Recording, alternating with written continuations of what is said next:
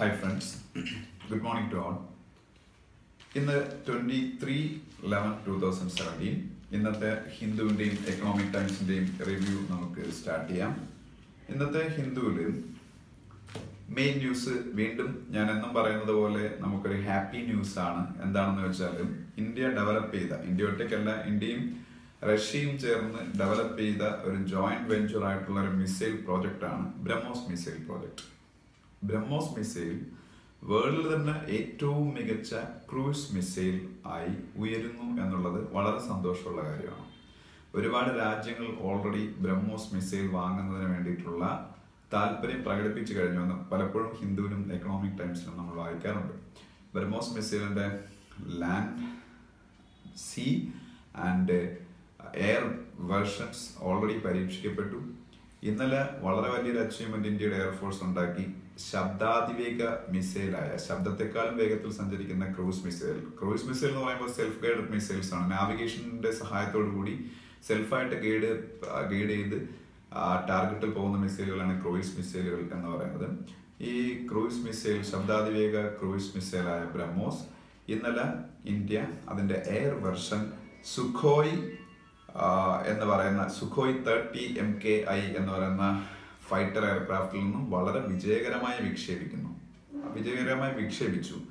അത് ഈ കേപ്പബിലിറ്റി നേടുന്ന ലോകത്തിൽ തന്നെ അപൂർവം രാജ്യങ്ങളിൽ ഒന്നാണെന്ന് മാത്രമല്ല, ശബ്ദത്തെക്കാളും 2.8 ടൈംസ് വേഗതയിൽ സഞ്ചരിക്കുന്ന ഒരു മിസൈൽ, ഒരു ക്രൂയിസ് മിസൈൽ സക്സസ്ഫുൾ ആയിട്ട് ഒരു ഫൈറ്റർ എയർക്രാഫ്റ്റിൽ നിന്ന് പരീക്ഷിച്ച ആദ്യത്തെ രാജ്യവും ആദ്യത്തെ എയർഫോഴ്സും ഇന്ത്യൻ എയർഫോഴ്സ് ആണെന്നാണ് പറയുന്നത്. വളരെ സന്തോഷമുള്ള കാര്യമാണ്. ഇത് ഒരു ജോയിന്റ് വെഞ്ചർ ആണെന്ന് ഞാൻ ഓൾറെഡി പറഞ്ഞു. ഈ ബ്രഹ്മോസ് മിസൈലിന് ബ്രഹ്മോസ് എന്നുള്ള പേര് വന്നത് തന്നെ ഇന്ത്യയുടെ റിവറായ ബ്രഹ്മപുത്രയും റഷ്യയിലെ റിവറായ മോസ്കോവ എന്ന് പറയുന്ന റിവർ. അപ്പൊ ബ്രഹ്മോസില് BRAHM ബ്രഹ്മപുത്ര റിവറിന്റെയും അത് കഴിഞ്ഞതിന് ശേഷമുള്ള MOS എന്ന് പറയുന്നത് മോസ്കോവ എന്ന് പറയുന്ന റിവർ, റഷ്യയിലെ റിവറിന്റെയും പേരുകളുടെ ആദ്യാക്ഷരങ്ങൾ ചേർത്താണ് ബ്രഹ്മോസ് എന്നുള്ള പേര് ഉണ്ടാക്കിയിരിക്കുന്നത്. ഈ മോസ്കോവ റിവറിന്റെ തീരത്താണ് റഷ്യയിലെ ക്യാപിറ്റൽ സിറ്റിയായ മോസ്കോ നിൽക്കുന്നത്.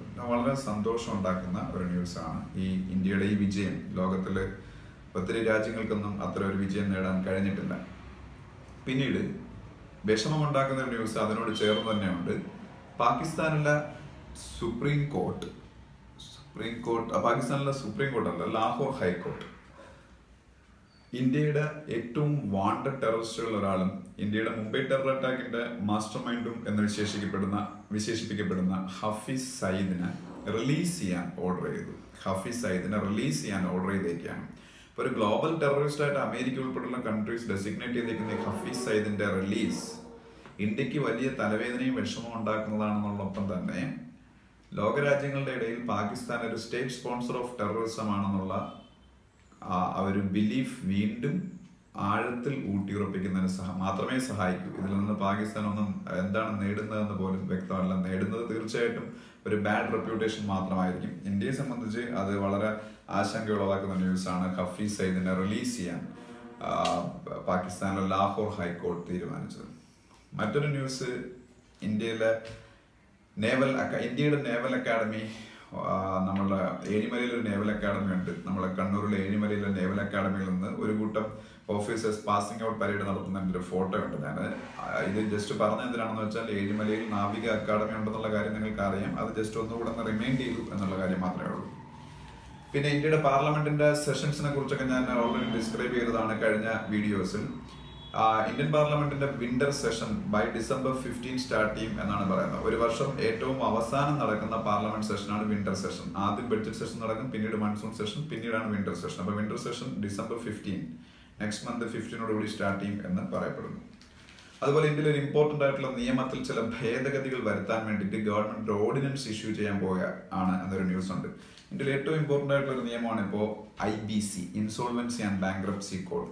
ഇൻസോൾവൻസി ആൻഡ് ബാങ്ക്രപ്സി കോഡ് എന്താണെന്ന് ഞാൻ ഓൾറെഡി ക്ലാസ്സിൽ 1-2 വീഡിയോ ക്ലാസ്സുകളിൽ, നിങ്ങൾ ബാക്ക് ഡേറ്റിലെ വീഡിയോ ക്ലാസ്സുകളിലേക്ക് പോയാൽ നിങ്ങൾക്ക് മനസ്സിലാക്കാൻ പറ്റും. ഇൻസോൾവൻസി ആൻഡ് ബാങ്ക്രപ്സി കോഡ് എന്ന് പറയുന്നത് ഇന്ത്യയിലെ ബാഡ് ലോൺ പ്രോബ്ലം സോൾവ് ചെയ്യാൻ വേണ്ടിയിട്ട് ഗവൺമെന്റ് ഓഫ് ഇന്ത്യ കൊണ്ടുവന്നൊരു നിയമമാണ്. ബാങ്കുകളിലെ എടുക്കുന്ന ലോണുകൾ പലപ്പോഴും തിരിച്ചടയ്ക്കാതാകുമ്പോൾ ബാങ്കുകൾക്ക് അത് വലിയ പ്രോബ്ലം ക്രിയേറ്റ് ചെയ്യുമ്പോൾ അതിനെ പെട്ടെന്ന് തന്നെ ആ പ്രോബ്ലം സോൾവ് ചെയ്യുന്നതിന് വേണ്ടിയിട്ട് ഗവൺമെന്റ് ഓഫ് ഇന്ത്യ കൊണ്ടുവന്നൊരു ഒരു നിയമമാണ് insolvency and bankruptcy code, IBC.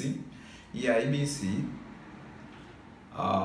ചില ചേഞ്ചസ് വരുത്താൻ പോവാണ് ഗവൺമെന്റ്. അതിന് വേണ്ടിയിട്ട് ഓർഡിനൻസ് ഇഷ്യൂ ചെയ്യാൻ പോകണം. എന്താണ് ഓർഡിനൻസ് എന്ന് നിങ്ങൾ എത്ര പേർക്ക് അറിയാമെന്ന് എനിക്കറിയില്ല.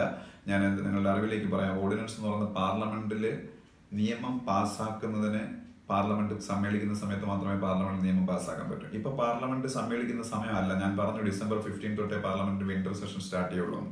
അപ്പൊ ഒരു നിയമം പെട്ടെന്ന് ഗവൺമെന്റിന് പാസ്സാക്കേണ്ടി വന്നാൽ പാർലമെന്റ് സമ്മേളനം ഇല്ലാത്ത സമയത്താണെങ്കിൽ പോലും പാസ്സാക്കാനുള്ള പ്രൊവിഷൻ ഇന്ത്യയുടെ കോൺസ്റ്റിറ്റ്യൂഷൻ കൊടുത്തിട്ടുണ്ട്. ആ പ്രൊവിഷനാണ് ordinance making power of president എന്ന് പറയുന്നത്. പ്രസിഡന്റ് ഓഫ് ഇന്ത്യക്ക് ഇന്ത്യയുടെ കോൺസ്റ്റിറ്റ്യൂഷനിലെ ആർട്ടിക്കിൾ 1, 2, 3 എന്ന് പറയുന്ന ആർട്ടിക്കിൾ പ്രകാരം ഓർഡിനൻസ് ഇഷ്യൂ ചെയ്യാനുള്ള പവർ ഉണ്ട്. ഈ ഓർഡിനൻസ് എന്ന് പറയുന്ന ഈ നിയമം ഇമ്മീഡിയറ്റ് ആയിട്ട് നടപ്പാക്കുന്നതിന് പ്രസിഡന്റിന് ഉള്ള പവറിനെയാണ് ഓർഡിനൻസ് എന്ന് പറയുന്നത്. പാർലമെന്റ് സെഷൻ വീണ്ടും തുടങ്ങുമ്പോൾ ഈ ഓർഡിനൻസ് പാർലമെന്റിൽ അവതരിപ്പിച്ച് അത് നിയമമാക്കി മാറ്റുകയും വേണം. അതുവരെ പ്രസിഡന്റിന്റെ ഓർഡിനൻസിന്റെ ബലത്തിൽ നമുക്ക് ഈ നിയമം ഇന്ത്യയിൽ നടപ്പിൽ വരുത്താം. അതാണ് ഓർഡിനൻസ്. അപ്പൊ പ്രസിഡന്റിന്റെ ഓർഡിനൻസ് മേക്കിംഗ് പവർ ആണ് ആർട്ടിക്കിൾ 1, 2, 3 ഓഫ് ഇന്ത്യൻ കോൺസ്റ്റിറ്റ്യൂഷൻ. ഈ ഇൻസോൾവൻസി ആൻഡ് ബാങ്ക്രപ്സി കൂടെ IBC ഇപ്പോൾ അമെൻഡ് ചെയ്യുന്നത് എന്തിനാണെന്ന് ചോദിച്ചാൽ, ഇൻസോൾവൻസി ആൻഡ് ബാങ്ക്രപ്സി പ്രോസസ് നടന്നുകൊണ്ടിരിക്കുന്ന സമയത്ത് ഡയറക്ടേഴ്സ്, ആ കമ്പനിയുടെ ഡയറക്ടേഴ്സ് പൈസ തിരിച്ചടയ്ക്കാഞ്ഞിട്ടാണ് ഈ insolvency and bankruptcy code apply ചെയ്യേണ്ടി വരുന്നത്. എന്നാലും ഈ ഡയറക്ടേഴ്സിനെ കമ്പനിയുടെ കൺട്രോൾ റീഗെയിൻ ചെയ്യാൻ വേണ്ടിയിട്ടുള്ള പ്രോസസ്സുകൾ ഈ ഇൻസോൾവൻസി ആൻഡ് ബാങ്ക്രപ്സി കോഡ് പ്രൊസീഡിങ്സിന്റെ ഇടയിൽ നടത്താൻ പറ്റും. പക്ഷേ വിൽഫുൾ ഡിഫോൾട്ടേഴ്സ് ആയിട്ടുള്ള മനഃപൂർവ്വം ഫ്രോഡ് പരിപാടി കാണിക്കുന്ന ബിസിനസ്മാൻമാർ, വിജയ് മല്യയൊക്കെ പോലുള്ള ആൾക്കാർക്ക് ഈ insolvency and bankruptcy code proceedings നടക്കുന്ന സമയത്തും അവരുടെ കമ്പനിയുടെ കൺട്രോൾ തിരിച്ചു കിട്ടാൻ വേണ്ടിയിട്ട് ഒന്നും ചെയ്യാൻ പറ്റത്തില്ല. അങ്ങനെ ചെയ്യാൻ പറ്റാതാക്കുന്നതിന് വേണ്ടിയിട്ടാണ് IBCയിൽ ഇപ്പോഴത്തെ IBC വെച്ച് സുഖമായിട്ട് അങ്ങനെ ഈ വിൽഫുൾ ഡിഫോൾട്ടേഴ്സ് ആയിട്ടുള്ള ഫ്രോഡ് ബിസിനസ്മാൻമാർക്ക് പോലും അവരുടെ അസറ്റ് തിരിച്ചു പിടിക്കാൻ പറ്റും insolvency and bankruptcy code proceedings നടക്കുന്ന വേളയിൽ. പക്ഷേ ഈ ഓർഡിനൻസ് ഇഷ്യൂ ചെയ്ത് കഴിഞ്ഞാൽ പിന്നെ ഈ വിൽഫുൾ ഡിഫോൾട്ടേഴ്സിന് ഈ അവരുടെ കമ്പനിയുടെ കൺട്രോൾ തിരിച്ചു പിടിക്കാനുള്ള സാധ്യത അടയും. അതാണ് IBCയുടെ അമെൻമെന്റ് വഴി ഗവൺമെന്റ് ആഗ്രഹിക്കുന്നത്. പിന്നെ ഓൾറെഡി ഞാൻ ഇന്നലെ പറഞ്ഞു, ഇന്ത്യയിൽ ഇപ്പോൾ ഒരു യൂത്ത് വേൾഡ് കപ്പ് നടക്കുന്നുണ്ട്. യൂത്ത് വേൾഡ് കപ്പ് ഏത് ഫീൽഡിലാണ് യൂത്ത് വേൾഡ് കപ്പ് നടക്കുന്നത് വെച്ചാൽ world youth women boxing championship. World youth women boxing championship ഞാൻ ഇന്നലെ ക്ലാസ്സിൽ പറഞ്ഞതാണ്. അത് ഇന്ത്യയുടെ ഒരു സ്റ്റേറ്റായ നോർത്ത് ഈസ്റ്റേൺ സ്റ്റേറ്റായ പിന്നെ ആസാമിലെ ഗുവാഹട്ടിയിലാണ് നടക്കുന്നത്. ആസാമിലെ ഗുവാഹട്ടിയിൽ നടക്കുന്ന ഈ വേൾഡ് ചാമ്പ്യൻഷിപ്പിന്റെ ഈവന്റ് അംബാസിഡർ തന്നെ ഇന്ത്യയുടെ ഏറ്റവും വലിയൊരു സ്പോർട്ടിംഗ് ഐക്കണായ മേരി കോം ആണെന്ന് പറഞ്ഞാൽ, മേരി കോം എല്ലാവർക്കും അറിയാം. ഇന്ത്യയിൽ വുമൻ ബോക്സിംഗ് എന്ന് കേട്ടാൽ ആദ്യം എല്ലാവർക്കും ഓർമ്മ വരുന്ന Mary കോമിനെയാണ്. Mary com 5 time world champion ആണ് ബോക്സിംഗിൽ. ഒപ്പം തന്നെ Mary com Olympics bronze medal വിന്നറാണ്. അതുപോലെ തന്നെ മേരി കോമിന്റെ എല്ലാവരും പഠിച്ചു വെച്ചേക്കണം, മേരി കോമിന്റെ ഓട്ടോബയോഗ്രഫിയുടെ പേരാണ് അൺബ്രേക്കബിൾ. Mary കോമിന്റെ ഓട്ടോബയോഗ്രഫിയാണ് unbreakable.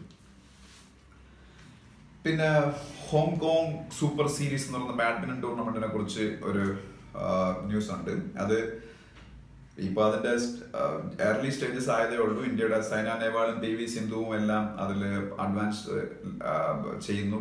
അടുത്ത റൗണ്ടിലേക്ക് അവരെല്ലാം കടന്നു കഴിഞ്ഞു എന്നൊരു ന്യൂസ് ആണ്. ഹോങ്കോങ് സൂപ്പർ സീരീസിൽ ഇന്ത്യയുടെ ഏറ്റവും സക്സസ്ഫുൾ ആയിട്ടുള്ള ബാഡ്മിന്റൺ പ്ലേയേഴ്സിൽ ഒരാളായ ശ്രീകാന്ത് കളിക്കുന്നില്ല. അപ്പോൾ അതുകൊണ്ട് മെയിൽ സെക്ഷനിൽ നമുക്ക് വലിയ സാധ്യതകൾ കൽപ്പിക്കപ്പെടുന്നില്ല. ശ്രീകാന്ത് എന്ന് പറയുന്ന ഇന്ത്യയുടെ കഴിഞ്ഞ വർഷത്തെ ഏറ്റവും സക്സസ്ഫുൾ ആയിട്ടുള്ള ബാഡ്മിന്റൺ പ്ലെയർ ഇതിൽ പങ്കെടുക്കുന്നില്ല. ഹോങ്കോങ്ങിൽ വെച്ച് നടക്കുന്ന ഒരു super series badminton ടൂർണമെന്റാണ് Hong Kong super series. പിന്നെ നേഹ ത്രിപാഠി എന്ന് പറയുന്നൊരു നെയിമുണ്ട്, നേഹ ത്രിപാഠി. ഈ നേഹ ത്രിപാഠി ആരാണെന്ന് ചോദിച്ചാൽ, നേഹ ത്രിപാഠിയും വാണി കപൂറും ഒപ്പം തന്നെ നേഹ ത്രിപാഠി, വാണി കപൂർ ആൻഡ് അദിതി അശോക്, ഈ 3 പേരുമാണ് നിങ്ങൾ ഇന്ത്യയിൽ വുമൻ ഗോൾഫ് എന്ന് കേൾക്കുമ്പോൾ ഓർത്തിരിക്കേണ്ടത്. Women golf. ഇതിൽ ഇന്ത്യയിലെ ഏറ്റവും പ്രശസ്തരായ 3 വനിതാ താരങ്ങളാണ് നേഹ ത്രിപാഠി, വാണി കപൂർ ആൻഡ് അദിതി അശോക്. പിന്നെ രാംകുമാർ രാമനാഥൻ എന്നൊരു പേര് നമ്മുടെ ഹിന്ദുവിലുണ്ട്. അതുപോലെ സുമിത് നഗൽ എന്ന് പറയുന്നൊരു പേരുണ്ട്. രാംകുമാർ രാമനാഥനും സുമിത് നഗലും, SUMIT, സുമിത് നഗൽ NAGAL, ഇവരൊക്കെ ഇന്ത്യയുടെ സിംഗിൾസ് ടെന്നീസ് പ്ലേയേഴ്സ് ആണ്. യുകി ബാംബ്രി, സുമിത് നഗൽ ആൻഡ് രാംകുമാർ രാമനാഥൻ, ഇവരൊക്കെയാണ് ഇന്ത്യയുടെ സിംഗിൾസ് ടെന്നീസ് പ്ലേയേഴ്സ്, പ്രശസ്തരായ സിംഗിൾസ് ടെന്നീസ് പ്ലേയേഴ്സ്. പിന്നെ ഊബറിനെ കുറിച്ചൊരു ന്യൂസ് ഉണ്ട് ബിസിനസ് പേജിൽ. ആ ന്യൂസ് ഒന്നും ഞാൻ വിശദമായിട്ട് പറയാം, അതാണ് നമുക്ക് അത്രയ്ക്ക് ആവശ്യമുള്ള ന്യൂസ് ഒന്നും അല്ല. പക്ഷേ ഊബർ എന്താണെന്ന് നിങ്ങൾക്ക് എല്ലാവർക്കും അറിയാം, അതിനെക്കുറിച്ച് കൂടുതലായിട്ട് നിങ്ങൾ അറിയണം. ഊബർ എന്ന് പറഞ്ഞ കമ്പനി വേൾഡിലെ ഏറ്റവും വലിയ startup company, വേൾഡിലെ most valuable startup company എന്നറിയപ്പെടുന്ന അമേരിക്കൻ കമ്പനിയാണ് ഊബർ. വേൾഡിലെ ഏറ്റവും വലിയ ടാക്സി അഗ്രഗേറ്റർ കമ്പനിയാണ് ഊബർ. ഊബറിന്റെ ഇപ്പോഴത്തെ സിഇഒയുടെ പേര് അറിഞ്ഞിരിക്കണം, അത് അറിയാത്തവർ എഴുതി വെച്ച് പഠിക്കണം. ഊബറിന്റെ CEO DARA Dara ഖൊസ്രോവ്ഷാഹി, KHOSROWSHAHI, Dara ഖൊസ്രോവ്ഷാഹി. ഇദ്ദേഹമാണ് ഊബറിന്റെ സിഇഒ. അതുപോലെ ഐക്കിയ എന്ന് പറയുന്നൊരു കമ്പനിയെ കുറിച്ചൊരു ന്യൂസ് ഉണ്ട്. അത് നിങ്ങൾ അറിഞ്ഞിരിക്കേണ്ട ഒരു നെയിമാണ് ഐക്കിയ, IKEA, ഐക്കിയ. ഒരു സ്വീഡിഷ് കമ്പനിയാണെന്ന് മാത്രമല്ല, വേൾഡിലെ ഏറ്റവും വലിയ ഫർണിച്ചർ മാനുഫാക്ചറർ ആണ്. ഒരു സ്വീഡിഷ് കമ്പനിയാണ്. Also IKEA is the world's largest furniture manufacturing company. IKEA is going to start around 25 stores in India by 2025 എന്നുള്ളതാണ് news. And their first store is coming at Hyderabad. Hyderabad എവിടെയാണെന്ന് നിങ്ങൾക്കറിയാം, തെലങ്കാന സ്റ്റേറ്റിലാണ് ഹൈദരാബാദ്. പിന്നീട് cabinet, India ഗവൺമെന്റിന്റെ cabinet ഇന്ത്യയിലെ ഒരു ബാങ്കിലെ membership, India ഒരു ബാങ്കിൽ മെമ്പർഷിപ്പ് എടുത്തു. ആ മെമ്പർഷിപ്പിന് ഇപ്പോൾ ഇന്ത്യയുടെ ക്യാബിനറ്റ് അക്സെപ്റ്റ് ചെയ്തു. ഏത് ബാങ്കിലാണ്, ഏത് ഇന്റർനാഷണൽ ബാങ്കിലാണ് റീസെന്റ് ആയിട്ട് ഇന്ത്യ മെമ്പർഷിപ്പ് എടുത്തതെന്ന് വെച്ചാൽ EBRD. അതിന്റെ എക്സ്പാൻഷൻ പഠിച്ചു വെച്ചേക്കണം. EBRDയുടെ European bank for reconstruction and development. EBRD is the European Bank for Reconstruction and Development, and its headquarters is in London. India took membership of EBRD recently, and our cabinet yesterday approved its membership in EBRD. And president of EBRD, European Bank for Reconstruction and Development, is Suma Chakrabarti. അവരാണ് ഈ EBRDയുടെ president.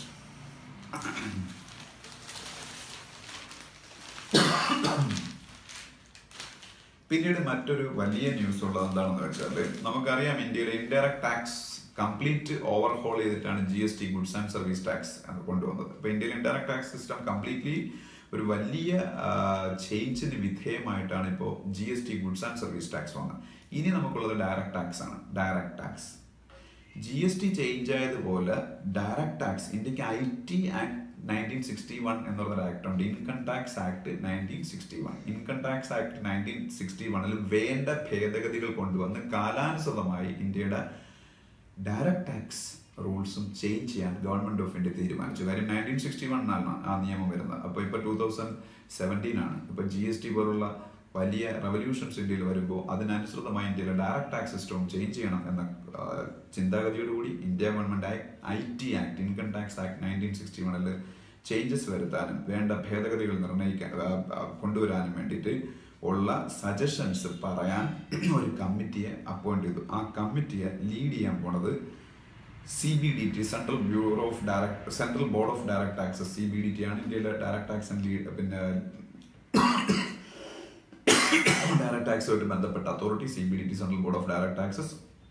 അതിലൊരു മെമ്പറായ Aurobindo Modi, ARBIND, Aurobindo മോഡിയുടെ നേതൃത്വത്തിൽ ഒരു പുതിയ committee, ഒരു task force appoint ചെയ്തിരിക്കുകയാണ് to tell suggestions four changing our IT act 1961 according to the need of the time. പിന്നീട് SFIO എന്ന് പറയുന്ന ഓർഗനൈസേഷനെ കുറിച്ച് ന്യൂസ് ഉണ്ട്. SFIO, serious fraud investigation office എന്ന് പറയുന്ന ഒരു ഓർഗനൈസേഷന്റെ അബ്രിവേഷൻ ആണ് SFIO, serious fraud investigation office. അവര് വിജയ് മല്യക്കെതിരെ ചില കേസുകളൊക്കെ കണ്ടക്ട് ചെയ്യാൻ പോയാണെന്നാണ് ന്യൂസ്. പിന്നീട് ഇപ്പോൾ എല്ലാ വർഷവും ഇന്ത്യയിൽ ഫിനാൻസ് കമ്മീഷൻ, എല്ലാ വർഷവും അല്ല, ഓരോ 5 വർഷത്തേക്കും ഫിനാൻസ് കമ്മീഷൻ അപ്പോയിന്റ് ചെയ്യാറുണ്ട് ഗവൺമെന്റ് ഓഫ് ഇന്ത്യ. ഇന്ത്യയുടെ 14th ഫിനാൻസ് കമ്മീഷനാണ് ഇപ്പം നിലവിലുള്ളത്. 14th ഫിനാൻസ് കമ്മീഷന്റെ ചെയർമാൻ YV റെഡ്ഡിയാണ്. 14th ഫിനാൻസ് കമ്മീഷന്റെ ചെയർമാൻ YV റെഡ്ഡിയാണ്. ഈ 14th ഫിനാൻസ് കമ്മീഷന്റെ റെക്കമെൻഡേഷന്റെ ബേസിലാണ് ഗവൺമെന്റ് ഓഫ് ഇന്ത്യ ഇങ്ങനെ ഒരു തീരുമാനം എടുത്തത്. നിങ്ങൾ വളരെ അറിഞ്ഞിരിക്കേണ്ട തീരുമാനമാണ്. അത് 1.5 വർഷം മുമ്പ് വന്ന തീരുമാനമാണ്. ഇപ്പോൾ ഞാനത് നിങ്ങളോട് വീണ്ടും പറയുകയാണ്. സെൻട്രൽ ഗവൺമെന്റിന്റെ ടാക്സ് പൂളിൽ നിന്ന് സെൻട്രൽ ഗവൺമെന്റിന്റെ ടാക്സ് പൂളിൽ നിന്ന് സ്റ്റേറ്റ് ഗവൺമെന്റുകൾക്ക് കിട്ടിക്കൊണ്ടിരുന്ന വിഹിതം 32%. ആ 32% എന്നുള്ള ടാക്സ് വിഹിതം സെൻട്രൽ ഗവൺമെന്റ് കയ്യിൽ നിന്ന് കിട്ടുന്ന 32% എന്നുള്ള ടാക്സ് വിഹിതം 42% ഇൻക്രീസ് ചെയ്യാൻ ഇന്ത്യയുടെ 14th ഫിനാൻസ് കമ്മീഷൻ YV റെഡ്ഡിയുടെ നേതൃത്വത്തിലുള്ള 14th ഫിനാൻസ് കമ്മീഷൻ ഗവൺമെന്റിനോട് റെക്കമെൻഡ് ചെയ്തിരുന്നു. അത് ഗവൺമെന്റ് അക്സെപ്റ്റ് ചെയ്തു. അപ്പോൾ അതുകൊണ്ട് ഇപ്പോൾ സ്റ്റേറ്റുകൾക്ക് സെൻട്രൽ ഗവൺമെന്റിന്റെ ടാക്സ് പൂളിൽ നിന്ന് കിട്ടുന്ന ടാക്സ് വിഹിതം 42%. അപ്പോൾ അതാണ് 14th ഫിനാൻസ് കമ്മീഷൻ്റെ ഒരു ഡിസിഷൻ എന്ന് പറയുന്നത്. 14th ഫിനാൻസ് കമ്മീഷൻ ചെയർമാൻ ഞാൻ വീണ്ടും പറയുന്നത് YV Reddy. 15th finance commission appoint ചെയ്യാനുള്ള procedures government of India start ചെയ്തതാണ് മറ്റൊരു news. 15th finance commission appoint ചെയ്യാനുള്ള procedures government of India start ചെയ്തു. അപ്പോൾ 15th ഫിനാൻസ് കമ്മീഷൻ ആയിട്ടില്ല, അതിനു വേണ്ടിയിട്ടുള്ള പ്രൊസീജിയേഴ്സ് ഗവൺമെന്റ് സ്റ്റാർട്ട് ചെയ്തേ ഉള്ളൂ. പിന്നെ ധർമ്മേന്ദ്ര പ്രധാനെ കുറിച്ചൊരു ന്യൂസും അദ്ദേഹത്തിന്റെ ഫോട്ടോ ഉണ്ട്. ധർമ്മേന്ദ്ര പ്രധാൻ ആരാണെന്ന് നിങ്ങൾക്കറിയാം. ഇന്ത്യയുടെ petroleum and natural gas മിനിസ്റ്ററാണ് Dharmendra Pradhan. പിന്നെ ആ പേജിൽ മറ്റു വലിയ ന്യൂസുകളൊന്നുമില്ല. പിന്നീട് നമ്മൾ ഇന്റർനാഷണൽ പേജിലേക്ക് പോകുമ്പോൾ അയത്തുള്ള അലി ഖമേനിയെ കുറിച്ചൊരു ന്യൂസ് ഉണ്ട്. AYATOLLAH Ayatollah Ali Khamenei KHMENEI. Ayatollah Ali Khamenei ഇറാന്റെ സുപ്രീം ലീഡർ എന്നാണ് അറിയപ്പെടുന്നത്. ഇറാൻ ഒരു ഇസ്ലാമിക് റിപ്പബ്ലിക്കാണ്. ഷിയ മുസ്ലിം ഫോളോവേഴ്സിന് ഏറ്റവും കൂടുതൽ സ്വാധീനമുള്ള ലോകത്തെ ഏറ്റവും ഷിയ മുസ്ലിംകളുടെ ഏറ്റവും പ്രധാനപ്പെട്ട കൺട്രി ഇറാനാണ്. ഇറാനിൽ ഇസ്ലാമിക് റവല്യൂഷൻ നടന്നതിന് ശേഷം ഇറാനിൽ ഒരു സുപ്രീം ലീഡർ എന്നുള്ള പേരിൽ റിലീജിയസ് ലീഡറാണ് ഏറ്റവും വലിയ ആൾ. ഇറാന്റെ സുപ്രീം ലീഡറാണ് അയത്തുള്ള അലി ഖമേനി. പക്ഷെ ഇറാന്റെ പ്രസിഡന്റ് വേറൊരാളാണ്. ഹസൻ റൊഹാനിയാണ് ഇറാന്റെ ഇപ്പോഴത്തെ പ്രസിഡന്റ്. Hasan Rouhani ROUHANI. പിന്നീട്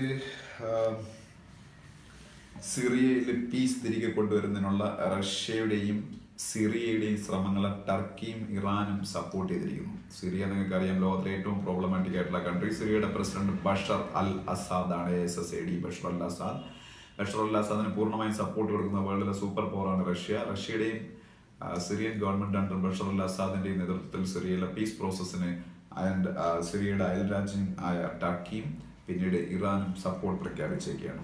അതുപോലെ ഞാൻ ഇന്നലെ പറഞ്ഞു, സിംബാബ്വേയുടെ പ്രസിഡന്റ് സ്ഥാനത്ത് നിന്ന് 37 വർഷങ്ങൾക്ക് ശേഷം സിംബാബ്വേയുടെ പിന്നീട് ഡിക്റ്റേറ്റർ ആയിരുന്ന സിംബാബ്വേയുടെ പ്രസിഡന്റിന്റെ പേര്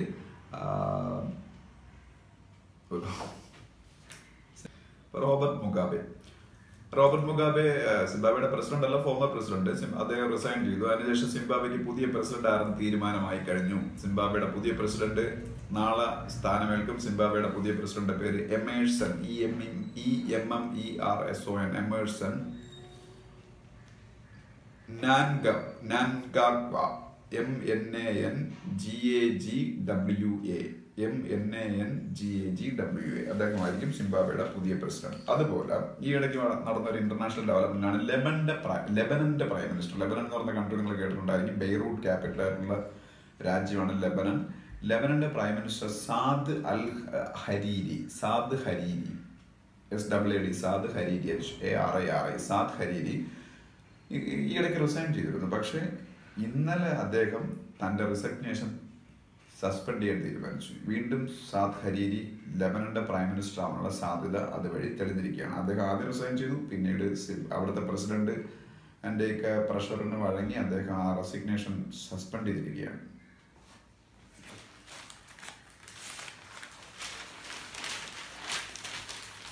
പിന്നീട് നാഷണൽ പേജിലേക്ക് പോകുമ്പോൾ ഇന്ത്യക്ക് ഇന്നലെ ഉണ്ടായ വിജയത്തിനെ കുറിച്ചുള്ള ന്യൂസുകൾ വീണ്ടും വരുന്നു. ICJ ഇന്റർനാഷണൽ കോർട്ട് ഓഫ് ജസ്റ്റിസിലേക്ക് ഇന്ത്യയുടെ ജഡ്ജായ ദൽവീർ ഭണ്ഡാരി ഇലക്ട് ചെയ്യപ്പെട്ടതിനെ കുറിച്ചുള്ള ന്യൂസും അതുമായിട്ട് ബന്ധപ്പെട്ട അനാലിസിസുകളും ഇന്നത്തെ ഹിന്ദുവിൻ്റെയും നാഷണൽ പേജിൽ വലിയ ന്യൂസായിട്ടുണ്ട്. പിന്നെ മറ്റു വലിയ ന്യൂസുകളൊന്നും നിങ്ങളോട് പറയാനും ഡിസ്കസ് ചെയ്യാനും വേണ്ടിയിട്ടുള്ള വലിയ ന്യൂസുകളൊന്നും നാഷണൽ പേജിൽ മറ്റൊന്നുമില്ല. പിന്നീട് എന്നത്തെയും പോലെ നെക്സ്റ്റ് പേജിൽ നാഷണൽ പേജിനോട് അടുത്ത് കിടക്കുന്ന പേജിലുള്ളത് അസംബ്ലി ഇലക്ഷൻ ഇൻ ഗുജറാത്ത് ആണ്. അത് താല്പര്യമുള്ളവർ വായിച്ചു നോക്കുക. വൊക്കാബുലറി ഇംപ്രൂവ് ഒക്കെ ചെയ്യാൻ സഹായിക്കും. അതിനപ്പുറം അത് വെറും പൊളിറ്റിക്സ് ആണ്. പൊളിറ്റിക്സ് നമുക്ക് ബാങ്ക് എക്സാമുകളിലും മറ്റ് കോമ്പറ്റേറ്റീവ് എക്സാംസുകളിലൊന്നും ഒരു ക്വസ്റ്റ്യൻ ആയി വരാനുള്ള സാധ്യത കുറവാണ്. പിന്നെ ഇന്നത്തെ ഹിന്ദുവിൻ്റെ ഫസ്റ്റ് എഡിറ്റോറിയലിൽ വീണ്ടും ഇന്റർനാഷണൽ കോർട്ട് ഓഫ് ജസ്റ്റിസിലേക്ക് ഇന്ത്യയുടെ ദൽവീർ ഭണ്ഡാരി സെലക്ട് ചെയ്യപ്പെട്ടതിനെ കുറിച്ചാണ്, ഇന്ത്യയുടെ സ്ട്രാറ്റജീസ് എങ്ങനെയാണ് സക്സസ്ഫുൾ ആയത്, എങ്ങനെയാണ് ഇത്രയും പവർഫുൾ ആയിട്ടുള്ള മൈറ്റി കൺട്രീസിൽ ഒരെണ്ണമായിട്ടുള്ള ബ്രിട്ടനെയും അതിൻ്റെ കാൻഡിഡേറ്റിനെയും അതിൻ്റെ പുറകിൽ നിലയുറപ്പിച്ചിരുന്ന ലോകത്തിലെ പവർഫുൾ ആയിട്ടുള്ള മറ്റ് കൺട്രീസിനെയൊക്കെ തോൽപ്പിച്ചുകൊണ്ട് ഒരു ഡെവലപ്പിംഗ് കൺട്രി മാത്രമായ ഇന്ത്യ അതിൻ്റെ കാൻഡിഡേറ്റിനെ എങ്ങനെ വിജയിപ്പിച്ചെടുത്തു അതിനെക്കുറിച്ചുള്ള ഒരു അനാലിസിസ് ആണ് ഇന്നത്തെ ഹിന്ദുവിൻ്റെ എഡിറ്റോറിയൽ. അത് വായിക്കുക, അത് നന്നായിട്ട് വായിക്കുന്നത് വളരെ യൂസ്ഫുൾ ആയിരിക്കും. പക്ഷെ രണ്ടാമത്തെ എഡിറ്റോറിയൽ നമുക്ക് തീർത്തും ആവശ്യമില്ലാത്ത എഡിറ്റോറിയലാണ്. ആൻറ്റിബയോട്ടിക്സിൻ്റെ യൂസിനെ കുറിച്ചും അതുമായിട്ട് ബന്ധപ്പെട്ട കുറേ കാര്യങ്ങളൊക്കെയാണ് രണ്ടാമത്തെ എഡിറ്റോറിയൽ. അതിൻ്റെ ആവശ്യമില്ല. അത് വായിച്ചാൽ എന്ത് വൊക്കാബുലറി ഇംപ്രൂവ്മെൻറ്റിന് വേണ്ടി വായിക്കുക. പിന്നീട് അടുത്ത മറ്റ് ന്യൂസ് അനലൈസുകളൊന്നും കൂടുതലായിട്ട് നമുക്ക് ഡിസ്കസ് ചെയ്യേണ്ട കാര്യങ്ങളൊന്നും അവിടെ ഇല്ല. പിന്നീട് അടുത്ത പേജിലേക്ക് വരുമ്പോൾ നമ്മൾ ഇപ്പോൾ റീസെൻ്റായിട്ട് നടന്ന ബോൺ ക്ലൈമറ്റ് ചേഞ്ച് കോൺഫറൻസിനെ കുറിച്ചാണ്. Bone BONN, ജർമ്മനിയിലാണ് bone BONN. ഇവിടെ വെച്ച് ഇപ്പോൾ ഒരു ക്ലൈമറ്റ് ചേഞ്ച് കോൺഫറൻസ് നടന്നു. അത് നടത്തിയത് UN-ന്റെ ക്ലൈമറ്റ് ഏജൻസിയായ UNFCCC ആണ്, United Nations framework convention on climate change. അപ്പോൾ അതിനു മുമ്പായിട്ട് പാരീസിൽ ഒരു മേജർ ക്ലൈമറ്റ് ചേഞ്ച് നടന്നതിനെ കുറിച്ചും അതുമായിട്ട് ബന്ധപ്പെട്ട കാര്യങ്ങളെ കുറിച്ചൊക്കെ ന്യൂസ് പറയുന്നുണ്ട്. ആ പാരീസ് ക്ലൈമറ്റ് ചേഞ്ച് കോൺഫറൻസിൽ വെച്ചാണ് ഇന്ത്യ ISA ഫോം ചെയ്തത്. അത് ഞാൻ കഴിഞ്ഞൊരു വീഡിയോയിൽ പറയുന്നുണ്ട്. ISA എന്ന് പറഞ്ഞ ഇന്റർനാഷണൽ സോളാർ അലയൻസ്, ഇന്ത്യയുടെ നേതൃത്വത്തിൽ വേൾഡിലുണ്ടായ സോളാർ പവർ പ്രൊഡക്ഷൻ വേൾഡ് മുഴുവൻ ഇംപ്രൂവ് ചെയ്യുന്നതിനുള്ള ഒരു സംവിധാനം, ഒരു അലയൻസ് ആണ് ISA, international solar alliance. India is leader of international solar alliance. Day before yesterday I discussed one decision from China that they are also going to join in our initiative ISA, International Solar Alliance. അപ്പോൾ international solar alliance ഇന്ത്യയുടെ ഒരു initiative ആണ്. അത് start ചെയ്തത് ഈ Paris climate കോൺഫറൻസിൽ വെച്ചാണ്. UNFCCC ആണ് UN-ന്റെ ക്ലൈമറ്റ് ഏജൻസി, ക്ലൈമറ്റ് റിലേറ്റഡ് ടോക്സും ഒക്കെ നടത്തുന്നതിനുള്ള ഏജൻസി. പിന്നെ വീണ്ടും ഈ ബ്രഹ്മോസ് മിസൈലിന്റെ പരീക്ഷണ വിജയത്തിനെ കുറിച്ചൊരു ന്യൂസ് നമ്മൾ ഹിന്ദുവിൽ പറയുന്നുണ്ട്. ആ ന്യൂസിന്റെ കൂട്ടത്തിൽ ഇന്ത്യ ട്രയാഡ് സക്സസ്ഫുൾ ആയിട്ട്, ബ്രഹ്മോസിന്റെ ട്രയാഡ് സക്സസ്ഫുൾ ആയിട്ട് ഇന്ത്യ പരീക്ഷിക്കുന്നതാണ്. ട്രയാഡ് എന്ന് ഉദ്ദേശിക്കുന്നത് land version, see version and air version, 3 വെർഷനും successfully പരീക്ഷിച്ചു. അങ്ങനെ നമ്മൾ ട്രയാഡ് സക്സസ്ഫുള്ളി പരീക്ഷിച്ചു എന്നാണ് പറയുന്നത്. ബ്രഹ്മോസ് മിസൈലിന്റെ ഒറിജിനൽ റേഞ്ച് 290 കിലോമീറ്റേഴ്സ് മാത്രമായിരുന്നു. പക്ഷേ ഇന്ത്യക്ക് 600 കിലോമീറ്റേഴ്സ് വരെ ബ്രഹ്മോസ് മിസൈലിന്റെ റേഞ്ച് എക്സ്പാൻഡ് ചെയ്യാൻ ഇപ്പോൾ പറ്റും. കാരണം മുമ്പ് ഇന്ത്യക്ക് റെസ്ട്രിക്ഷൻസ് ഉണ്ടായിരുന്നു ഈ ബ്രഹ്മോസ് മിസൈലിന്റെ ഒക്കെ റേഞ്ച് എൻഹാൻസ് ചെയ്യുന്നത്. കാരണം ഇന്ത്യ ഒരു MTCR മെമ്പർ അല്ലായിരുന്നു. MTCRലെ മെമ്പർ കൺട്രീസിന് മാത്രമേ മിസൈൽ പരീക്ഷണങ്ങളൊക്കെ നിർബാധം നടത്താനും അതുപോലെ നമ്മളുടെ റേഞ്ചൊക്കെ ഇഷ്ടമുള്ള രീതിയിൽ വർദ്ധിപ്പിക്കാനൊക്കെ പറ്റുള്ളൂ. അപ്പോൾ MTCR കൺട്രീസിൽ ഒരെണ്ണമായിട്ട് ഇന്ത്യ കഴിഞ്ഞ വർഷം മാറി. നോൺ മെമ്പർ കൺട്രി ആയിരുന്നു ഇന്ത്യക്ക് ഈയിടയ്ക്ക് MTCRൽ മെമ്പർഷിപ്പ് കിട്ടി. MTCRന്റെ എക്സ്പാൻഷനാണ് missile technology control regime. Missile technology control regime MTCR India ഈയിടയ്ക്ക് പിന്നീട് ജോയിൻ ചെയ്ത ഓർഗനൈസേഷനാണ്. ആ MTCRലെ മെമ്പർഷിപ്പ് വഴി ഇന്ത്യക്ക് ബെറ്റർ മിസൈൽ ടെക്നോളജീസ് ഒക്കെ ഈസി ആയിട്ട് വേൾഡ് കൺട്രീസിൽ നിന്ന് ആക്സസ് ചെയ്യാൻ പറ്റും. അതുപോലെ മിസൈൽ പരീക്ഷണങ്ങളുടെ മേഖലയിൽ ഉണ്ടായിരുന്ന പല നിയന്ത്രണങ്ങൾ ഇന്ത്യക്ക് മാറ്റിക്കിട്ടി അതുവഴി. ഒപ്പം തന്നെ ഇന്ത്യ പക്ഷേ കൊണ്ടുപിടിച്ച് ശ്രമിച്ചിട്ടും ഈ MTCRനൊപ്പം ഇന്ത്യ മറ്റൊരു ഓർഗനൈസേഷനിൽ ജോയിൻ ചെയ്യാൻ ശ്രമിച്ചിട്ട് ആ ശ്രമം സക്സസ്ഫുൾ ആയില്ല. ആ ഓർഗനൈസേഷന്റെ പേരാണ് NSG, ന്യൂക്ലിയർ സപ്ലയേഴ്സ് ഗ്രൂപ്പ്. അതിലേക്കുള്ള മെമ്പർഷിപ്പ് ഇതുവരെ ഇന്ത്യക്ക് കിട്ടില്ല. അത് ചൈനയുടെ സ്ട്രോങ് ഒപ്പോസിഷൻ മൂലമാണ് NSG ഇന്ത്യക്ക് മെമ്പർഷിപ്പ് കിട്ടാത്തത്. NSG nuclear supplies group. ഇന്ത്യക്കകത്തൊരു NSG ഉണ്ട്. ആ NSG എന്താണെന്ന് വെച്ചാൽ നാഷണൽ സെക്യൂരിറ്റി ഗാർഡ് ആണ്. അത് നമ്മൾ ബ്ലാക്ക് ആൻഡ് കമാൻഡോസ് എന്ന് പറയുന്ന ഗ്രൂപ്പ് NSG ആണ്, നാഷണൽ സെക്യൂരിറ്റി ഗാർഡ്. അത് രണ്ടാണ്.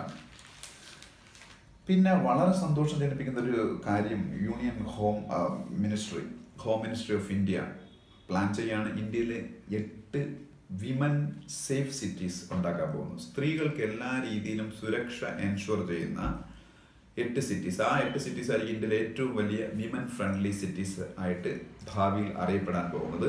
ഹോം മിനിസ്ട്രിയുടെ തീരുമാനമാണ്. ഇന്ത്യയുടെ ഹോം മിനിസ്റ്റർ ആണെന്ന് നിങ്ങൾക്കറിയാം, രാജ്നാഥ് സിംഗ്. ഇന്ത്യയുടെ ഹോം സെക്രട്ടറി അതിനെക്കുറിച്ച് ഒരു ഡിസിഷനൊക്കെ പറഞ്ഞിട്ടുണ്ട്. ഇന്ത്യയുടെ home secretary Rajeev ഗൗബയാണ്, GAUBA, Rajeev Gauba. ഏതൊക്കെ സിറ്റീസാണ് ആ 8 സിറ്റീസ് എന്ന് വെച്ചാൽ മുംബൈ, കൊൽക്കത്ത, ചെന്നൈ, അഹമ്മദാബാദ്, ബംഗളൂരു, ലക്നൗ ആൻഡ് ഹൈദരാബാദ്. ഈ 8 സിറ്റീസിനാണ്. അപ്പോൾ ഈ 8 സിറ്റീസാണ് ഇന്ത്യയിലെ പിന്നീട് വിമൻ ഫ്രണ്ട്ലി സിറ്റീസ് ആയിട്ട് നമ്മുടെ ഗവൺമെൻറ് ഓഫ് ഇന്ത്യ ഡെവലപ്പ് ചെയ്യാൻ പോകുന്നത്. പിന്നെ ICMR കുറിച്ചൊരു ന്യൂസ് ഉണ്ട്. ICMR, Indian council of medical research, ICMR. പിന്നീട് പോകുന്ന റീജിയണൽ ന്യൂസിലേക്കാണ്. റീജിയണൽ ന്യൂസിന്റെ ഒരു ആവശ്യവും നമുക്കില്ല. അപ്പോൾ ഇന്നത്തെ ഹിന്ദുവിന്റെ അനാലിസിസ് ഇവിടെ പൂർണ്ണമാവുകയാണ്. അപ്പോൾ ഇന്നത്തെ ഹിന്ദുവിൽ നമ്മളുടെ ഏറ്റവും പ്രധാനപ്പെട്ട ന്യൂസുകളെല്ലാം ഞാൻ ഓൾറെഡി പറഞ്ഞു കഴിഞ്ഞു. ഇത് നന്നായിട്ട് ഹിന്ദു വായിക്കുക ഇനി ഈ വീഡിയോ കണ്ടതിന് ശേഷം. അപ്പോൾ നിങ്ങൾക്ക് കൂടുതൽ കാര്യങ്ങൾ മനസ്സിലാക്കാൻ പറ്റും. പിന്നെ ഇന്നത്തെ എക്കണോമിക് ടൈംസിലേക്ക് പോകുമ്പോൾ ഇൻഡിഗോ എയർലൈൻസിനെ കുറിച്ചൊരു ന്യൂസ് ഉണ്ട്. ഇൻഡിഗോ എയർലൈൻസ് ഇന്ത്യയിലെ ഏറ്റവും വലിയ എയർലൈൻ കമ്പനിയാണ്. ഇന്ത്യയിലെ നമ്പർ 1 എയർലൈൻ ആണ് ഇൻഡിഗോ എയർലൈൻ. പിന്നെ ആദി ഗോദ്രേജിന്റെ ഒരു അഭിപ്രായം ഉണ്ട്. ആദി ഗോദ്രേജ് ആണെന്ന് ഞാൻ പറഞ്ഞിരേണ്ട ആവശ്യമില്ല, കാരണം നിങ്ങൾക്ക് അറിഞ്ഞുടങ്ങി പോലെ ആ പേരേക്ക് മനസ്സിലാകാനാണ്. ഗോദ്രേജ് ഗ്രൂപ്പ് ഇന്ത്യയിലെ ഏറ്റവും വലിയ ബിസിനസ് ഗ്രൂപ്പുള്ളവരാണ് ഗോദ്രേജ് ഗ്രൂപ്പ്. അതിന്റെ ചെയർമാനാണ് ആദി ഗോദ്രേജ്. പിന്നെ ഇൻസോൾവൻസി കോഡുമായിട്ട് ബന്ധപ്പെട്ട് ഞാൻ ഹിന്ദുവിൽ പറഞ്ഞ ന്യൂസ് ഇവിടെ എക്കണോമിക് ടൈംസിൽ ഹെഡിങ് ആയിട്ടുണ്ട്. ഞാൻ ഓൾറെഡി പറഞ്ഞു കഴിഞ്ഞാൽ അതിനെക്കുറിച്ച് ഡിസ്കസ് ചെയ്യുന്നില്ല. പിന്നെ നെക്സ്റ്റ് പേജിൽ ബ്രഹ്മോസ് മിസൈലിന്റെ സക്സസ്ഫുൾ ആയിട്ടുള്ള വിക്ഷേപണത്തിനെ കുറിച്ചുണ്ട്. അതും നമ്മൾ ഡിസ്കസ് ചെയ്യുകയാണ്, ഞാൻ പറയുന്നില്ല. പിന്നെ ഗുജറാത്ത് ഇലക്ഷനെ കുറിച്ചാണ് ഒരു ന്യൂസ്, അതും ഓൾറെഡി പറഞ്ഞു കഴിഞ്ഞു. മറ്റൊരു ന്യൂസ് ഹഫീസ് സയ്യിദിന്റെ റിലീസിനെ കുറിച്ചാണ്. അതാണ് ഞാൻ ഇന്ന് ആദ്യം ഡിസ്കസ് ചെയ്തൊരു ന്യൂസ്. അതും നമ്മൾ ഓൾറെഡി ഡിസ്കസ് ചെയ്താണ്, നമുക്ക് പറയേണ്ട ആവശ്യമില്ല. പിന്നെ മൈക്രോമാക്സ് എന്ന് പറഞ്ഞ കമ്പനിയുടെ റവന്യൂവിൽ വലിയ നഷ്ടം സംഭവിക്കുന്ന ഒരു ന്യൂസ് ഉണ്ട്. മൈക്രോമാക്സ് കമ്പനി നിങ്ങൾക്ക് എല്ലാവർക്കും അറിയാം, ഇന്ത്യയിലെ ഹോം ഗ്രോൺ മൊബൈൽ മാനുഫാക്ചറേഴ്സ് എന്ന് പറയുമ്പോഴത്തേക്കും നമുക്ക് ആദ്യം ഓർമ്മ വരുന്ന മൈക്രോമാക്സും ലാവയൊക്കെയാണ്. ഇവരൊക്കെ ആയിരുന്നു ഇതിൽ ആദ്യം leading low cost smart phone manufacturers. പക്ഷേ ഇപ്പോൾ ചൈനീസ് കമ്പനികളുടെ വൻ രീതിയിലുള്ള കടന്നുകയറ്റവും അവരുടെ പിന്നീട് ബ്രാൻഡിങ്ങും ഒക്കെ കൊണ്ട് ആ കമ്പനീസും ലോ കോസ്റ്റ് കമ്പനീസാണ് മിക്കതും. അപ്പോൾ ഇന്ത്യയിലെ ലോ കോസ്റ്റ് മൊബൈൽ മാനുഫാക്ചറേഴ്സ് വലിയ പ്രോബ്ലം നേരിടുകയാണ്. മൈക്രോമാക്സിന് അതാണ് പ്രോബ്ലം. മൈക്രോമാക്സിന്റെ മാനേജിംഗ് ഡയറക്ടർ രാഹുൽ ശർമ്മയാണ്. Micromax is an Indian smart phone manufacturer, നിങ്ങൾക്ക് എല്ലാവർക്കും അറിയാം. പിന്നീട് അടുത്ത പേജുകളിലേക്ക് പോകുമ്പോൾ ലോകത്തിലെ അല്ല ബ്രിക്സ് കൺട്രീസ്, ബ്രിക്സ് നമുക്കറിയാം, Brazil, Russia, India, China, south Africa. ഈ ബ്രിക്സ് കൺട്രീസിന്റെ കൂട്ടത്തിൽ ഏറ്റവും മികച്ച യൂണിവേഴ്സിറ്റീസിന്റെ ലിസ്റ്റിംഗ് ഇപ്പോൾ ഉണ്ടാക്കി. അതിൽ ടോപ്പ് 10 യൂണിവേഴ്സിറ്റീസ് എടുത്താൽ 2 ഇന്ത്യയിൽ നിന്നാണ്. അപ്പം ബ്രിക്സ് കൺട്രീസിലെ ടോപ്പ് 10 യൂണിവേഴ്സിറ്റീസ് എടുത്താൽ 2 ഇന്ത്യയിൽ നിന്നാണ്. ഒന്ന് IIT ബോംബെ ആണ്, മറ്റൊന്ന് IISc Bangalore, Indian institute of science Bangalore. IIT ബോംബെയും IISc ബാംഗ്ലൂരുമാണ് ഇന്ത്യയിൽ നിന്നുള്ള ടോപ്പ് 10 2 യൂണിവേഴ്സിറ്റീസ്. ഇന്ത്യയിൽ ആദ്യമായിട്ട് പേയ്മെന്റ് ബാങ്ക് തുടങ്ങിയത് എയർടെൽ പേയ്മെന്റ് ബാങ്ക് ആണ്. ഇന്ത്യയിൽ ആദ്യമായിട്ട് തുടങ്ങിയ പേയ്മെന്റ് ബാങ്ക് ആണ് എയർടെൽ പേയ്മെന്റ് ബാങ്ക്. ഈ ഇടയ്ക്ക് പല കോമ്പറ്റേറ്റീവ് എക്സാംസിനും അത് ചോദിച്ചിരുന്നു. ഇന്ത്യയിൽ ആദ്യത്തെ payment bank Airtel payment bank. അടുത്ത 4 വർഷത്തിനകം ഇന്ത്യൻ റെയിൽവേ പൂർണ്ണമായിട്ടും ഇലക്ട്രിഫൈ ചെയ്യുമെന്നാണ് റെയിൽവേ മിനിസ്റ്റർ പീയൂഷ് ഗോയൽ അഭിപ്രായപ്പെടുന്നത്. അടുത്ത 4 വർഷത്തിന് ശേഷം ഇന്ത്യൻ റെയിൽവേസ് പൂർണ്ണമായിട്ട് ഇലക്ട്രിഫൈ ചെയ്യപ്പെടും. അതിനുശേഷം ഡീസൽ ലോക്കോമോട്ടീവ്സ് ഒന്നും ഇന്ത്യയിൽ കാണത്തില്ല, ഇലക്ട്രിക് ട്രെയിൻസ് മാത്രമേ കാണുള്ളൂ എന്നാണ് പറയുന്നത്. ഫെഡറൽ റിസർവിനെ കുറിച്ചൊരു ന്യൂസ് ഉണ്ട്. ഫെഡറൽ റിസർവ് വേൾഡിലെ ഏറ്റവും വലിയ സെൻട്രൽ ബാങ്കാണ്. ലോകത്തിലെ ഏറ്റവും വലിയ സെൻട്രൽ ബാങ്കാണ്. ലോകത്തിലെ ഏറ്റവും വലിയ എക്കോണമി യുണൈറ്റഡ് സ്റ്റേറ്റ്സ് ഓഫ് അമേരിക്കയാണ്. അവരുടെ സെൻട്രൽ ബാങ്കാണ് federal reserve. Federal റിസർവിന്റെ ചീഫാണ് Jerome Powell. പിന്നീട് ഞാൻ കുറച്ച് മുമ്പേ പറഞ്ഞ ഫിനാൻസ് കമ്മീഷന്റെ 15th ഫിനാൻസ് കമ്മീഷൻ സ്റ്റാർട്ട് ചെയ്യാൻ വേണ്ടിയിട്ടുള്ള, അല്ലെങ്കിൽ അത് സെറ്റപ്പ് ചെയ്യാൻ വേണ്ടിയിട്ടുള്ള പ്രോസസ് ഗവൺമെന്റ് സ്റ്റാർട്ട് ചെയ്യുന്ന ഓൾറെഡി ഞാൻ ഹിന്ദുവിൽ പറഞ്ഞു. അതിവിടെ വീണ്ടും പറയുന്നുണ്ട്. അതും ഓൾറെഡി നമ്മൾ ഡിസ്കസ് ചെയ്തതുകൊണ്ട് പിന്നീട് അതിനെക്കുറിച്ച് പറയേണ്ട ആവശ്യമില്ല. പിന്നെ EBRD, European bank for reconstruction and ഡെവലപ്മെന്റിലേക്കുള്ള ഇന്ത്യയുടെ മെമ്പർഷിപ്പ് ക്ലിയർ ചെയ്ത കാര്യം പറയുന്നുണ്ട്. അത് നമ്മൾ ഓൾറെഡി ഡിസ്കസ് ചെയ്തതാണ്. ഫ്യൂച്ചർ ഗ്രൂപ്പിനെ കുറിച്ച് ന്യൂസ് ഉണ്ട്. ഫ്യൂച്ചർ ഗ്രൂപ്പ് എന്താണെന്ന് അറിഞ്ഞിരിക്കണം. ഫ്യൂച്ചർ ഗ്രൂപ്പ് നിങ്ങൾക്ക് ഒരുപക്ഷെ ഫ്യൂച്ചർ ഗ്രൂപ്പ് കേട്ടിട്ടില്ലെങ്കിലും ഫ്യൂച്ചർ ഗ്രൂപ്പിന്റെ സർവീസസ് നിങ്ങൾ അവൈൽ ചെയ്ത് കാണും. കാരണം പ്രത്യേകിച്ച് ട്രിവാൻഡ്രം പോലുള്ള സിറ്റീസിലൊക്കെ താമസിക്കുന്ന ആൾക്കാർ ബിഗ് ബസാർ ഉപയോഗിച്ചിട്ടുണ്ടാവാം. കേരളത്തിൽ മിക്കുള്ളിടത്തും നമുക്ക് നീൽഗിരീസ് ഉണ്ട്. പിന്നെ സെൻട്രൽ മോൾ എന്ന് പറഞ്ഞ മോളിൽ ഒരുപക്ഷെ നിങ്ങൾ പോയിട്ടുണ്ടാവും ബാംഗ്ലൂർ പോലുള്ള സിറ്റീസിലേക്ക് പോകുമ്പോൾ. അതുപോലെ നിങ്ങൾ പാൻറ്റലൂൺസ് എന്ന് പറയുന്ന ഒരു ഫാഷൻ ബ്രാൻഡ് കണ്ടിട്ടുണ്ടായിരിക്കും. ഈ futurebazar.com എന്ന് പറയുന്നൊരു പിന്നീട് ഒരു സൈറ്റ് ഉണ്ട്. പിന്നീട് ഫ്യൂച്ചർ ജനറാലി എന്ന് പറയുന്നൊരു ഇൻഷുറൻസ് കമ്പനി ഉണ്ട്. ഇതിൻ്റെ എല്ലാത്തിൻ്റെയും ഓണേഴ്സാണ് ഫ്യൂച്ചർ ഗ്രൂപ്പ്. കിഷോർ ബിയാനിയാണ് എൻ്റെ ചെയർമാൻ. കിഷോർ ബിയാനി, BIYANI. ഞാൻ ഈ ഫ്യൂച്ചർ ഗ്രൂപ്പുമായിട്ട് ബന്ധപ്പെട്ട് പറഞ്ഞ മിക്ക കമ്പനികളും റീറ്റെയിൽ കമ്പനികളാണ്. അതിൽ നിന്ന് തന്നെ നമുക്ക് മനസ്സിലാക്കാം ഇന്ത്യയിലെ ഓർഗനൈസ്ഡ് റീറ്റെയിലിംഗ് എന്ന് പറഞ്ഞാൽ നമ്മൾ ആദ്യം ഓർക്കേണ്ട ഒരു നെയിം ഫ്യൂച്ചർ ഗ്രൂപ്പാണ്. അവരുടേതാണ് ബിഗ് ബസാറും നീൽഗിരീസും എല്ലാം ഉൾപ്പെടുന്ന റീറ്റെയിൽ ചെയിൻസ്. RS ശർമ്മയെ ഒരു ആർട്ടിക്കിൾ ഉണ്ട്. RS ശർമ്മ നമ്മൾ അറിഞ്ഞിരിക്കേണ്ട നെയിമാണ്. ട്രായിയുടെ ചെയർമാനാണ്. TRAI telecom regulatory authority of ഇന്ത്യയുടെ ചെയർമാനാണ് RS ശർമ്മ. ടെലികോം ഫീൽഡിനെ റെഗുലേറ്റ് ചെയ്യുന്ന ടെലികോം റെഗുലേറ്ററി അതോറിറ്റി ഓഫ് ഇന്ത്യയുടെ ചെയർമാനാണ് RS Sharma. Telecom regulatory authority of India പോലെ ഇന്ത്യയിൽ നമുക്കറിയാം റെഗുലേറ്റേഴ്സ് പലതും ഉണ്ട്. Reserve bank of India banking sector regulator, അതിന്റെ ഗവർണർ നിങ്ങൾക്കറിയാം ആരാണ്, ഊർജിത് പട്ടേൽ. അതുപോലെ സെബി ഉണ്ട്, ഷെയർ മാർക്കറ്റ് റെഗുലേറ്റർ, അതിന്റെ ചെയർമാൻ അജയ് ത്യാഗി. അതുപോലെ IRDAI ഉണ്ട്, insurance regulatory and development authority of India, insurance സെക്ടറിലെ regulator, അതിന്റെ ചെയർമാൻ TS വിജയനാണ്. അതുപോലെ PFRDA ഉണ്ട്, pension ഫണ്ടുകളുടെ regulator, PFRDയുടെ expansion pension fund regulatory and development authority, അതിന്റെ ചെയർമാനാണ് PFRDയുടെ chairman Hemant കോൺട്രാക്ടറാണ്. Hemant contractor PFRDയുടെ chairman.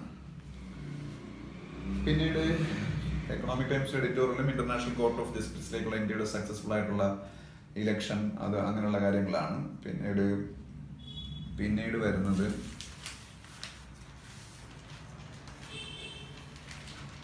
പിന്നെ ARCസിനെ കുറിച്ചൊരു ന്യൂസ് ഉണ്ട്. ARC എന്ന് പറഞ്ഞാൽ അസറ്റ് റീകൺസ്ട്രക്ഷൻ കമ്പനീസ് ആണ്. ബാങ്കുകളുടെ non performing asset NPA problem solve ചെയ്യുന്നതിനുള്ള കമ്പനീസ് ആണ് ARCs, അസറ്റ് റീകൺസ്ട്രക്ഷൻ കമ്പനീസ്. ബാങ്കുകളുടെ ബാഡ് ലോൺസ് അല്ലെങ്കിൽ NPA അല്ലെങ്കിൽ നോൺ പെർഫോമിംഗ് അസറ്റ് പലപ്പോഴും അവർക്കാണ് സെല്ല് ചെയ്യുന്നത്. അവരത് വാങ്ങിയാണ് അതിനെ പെർഫോമിംഗ് അസറ്റ് ആക്കി മാറ്റുന്നത്. NPA non performing asset, ARC asset reconstruction company. NPA അല്ലെങ്കിൽ നോൺ പെർഫോമിംഗ് അസറ്റ് എന്ന് പറഞ്ഞാൽ ബാങ്കുകൾ കൊടുക്കുന്ന ലോൺ നമ്മൾ 3 മാസം വരെ തിരിച്ചടയ്ക്കാതിരുന്നാൽ അവരതിനെ ഒന്നും ചെയ്യത്തില്ല. പക്ഷേ 3 മാസം അല്ലെങ്കിൽ 90 days കഴിയുമ്പോൾ അതിനെ അവർ നോൺ പെർഫോമിംഗ് അസറ്റ് എന്ന് പറയും. കാര്യം ബാങ്കുകളുടെ അസറ്റാണ് ഈ ലോൺസ്. അപ്പോൾ ഈ ലോൺസിൽ നിന്ന് അവർക്ക് പിന്നീട് പ്രിൻസിപ്പളോ ഇൻട്രസ്റ്റോ ഒന്നും തിരികെ കിട്ടാതിരുന്നാൽ അത് പിന്നെ നോൺ പെർഫോമിംഗ് അല്ലേ. അപ്പോൾ അതിനെ പിന്നെ നമ്മൾ NPA അല്ലെങ്കിൽ നോൺ പെർഫോമിംഗ് അസറ്റ് എന്ന് പറയും. അപ്പോൾ ഇത്രയും ആയപ്പോൾ ഇന്നത്തെ എക്കണോമിക് ടൈംസും കഴിഞ്ഞിരിക്കുകയാണ്. അപ്പോൾ ഈ 23/11/2017 എന്ന് പറയുന്ന ഡേയിൽ ഹിന്ദുവിൻ്റെയും എക്കണോമിക് ടൈംസിൻ്റെയും റിവ്യൂ കഴിഞ്ഞിരിക്കുന്നു. വളരെ യൂസ്ഫുൾ ആയിരിക്കും ഈ സെഷൻസ് എല്ലാം. നിങ്ങൾക്ക് ഈ നന്നായിട്ട് ഈ പത്രം വായിക്കുന്ന അതേ ഇഫക്റ്റ് തന്നെ ഈ വീഡിയോസിൽ കൂടി നിങ്ങൾക്ക് കേൾക്കും. അത് ശ്രദ്ധാപൂർവ്വം കിട്ടും. ഇത് ശ്രദ്ധാപൂർവ്വം കേൾക്കുകയും ഫോളോ ചെയ്യുകയും ചെയ്താൽ. പക്ഷേ പത്രം വായിക്കുന്ന ശീലം ഒഴിവാക്കരുത്. പത്രം വായിച്ചെങ്കിൽ മാത്രമേ നിങ്ങൾക്ക് വൊക്കാബുലറി പവർ ഇമ്പ്രൂവ് ചെയ്യാൻ പറ്റൂ. അതുണ്ടെങ്കിൽ മാത്രമേ competitive exam, especially central government competitive എക്സാംസിൽ നിങ്ങൾക്ക് എക്സൽ ചെയ്യാൻ പറ്റുള്ളൂ. അപ്പോൾ എല്ലാവർക്കും എല്ലാ വിജയാശംസകളും. Once again, have a nice day and thank you for watching this video.